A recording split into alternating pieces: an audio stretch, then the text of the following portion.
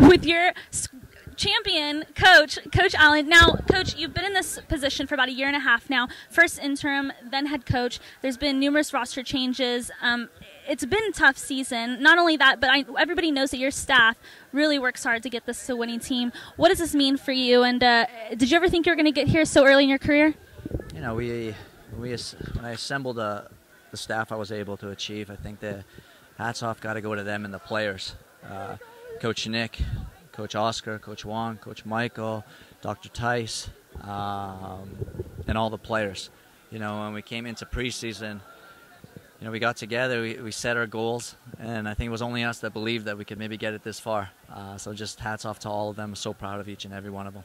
Now, after a scoreless first half, what did you say to your team during halftime to come back in the second half and win this game? I mean, we made obviously a few adjustments. They were giving us certain things in the game that told the guys at halftime that we've got to expose, and sure enough, our guys did. And also, I said, hey, this is a championship final. You leave every ounce of your intensity and passion on that field, and the guys did. Congratulations once again. What's next now? I mean, I'll enjoy it tonight, and to be honest, I'll probably get back to work Monday. Well, we commend you for it. Thank you so much for being our coach here tonight, and we can't wait till next season. Thank you, Alan. Thank you. All right, Scorpions fans, I'm here with Billy Forbes. Now, Billy, it was a pretty tough first half. What did y'all do to change the pace of the game in the second half to get those 2 goals? I mean, we went to the locker room, and the coaches told us exactly what we need to do, which is step our game up. And we came out after the PK. I think that motivated everybody to step it up a little bit, and we did that, and we came out victorious.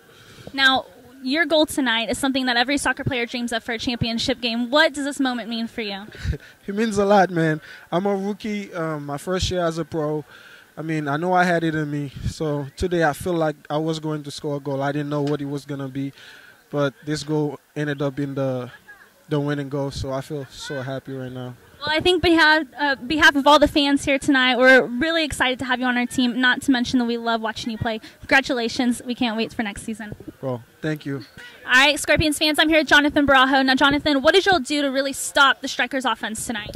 We've been working, a lot as a defensive unit, as a group, and we've been working through, the past couple weeks, not just only this week, leading up to the Strikers game, but obviously we planned well for the Cosmos, and we were away in Minnesota, so we've kind of been, working week by week, and it led up to a good defensive performance tonight. Now, you've been with the Scorpions for a while. What does this moment right here mean for you?